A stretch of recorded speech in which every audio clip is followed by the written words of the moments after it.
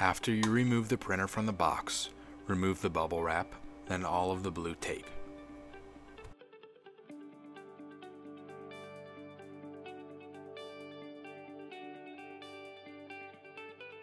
Then, find this sheet in the box for instructions on the next step.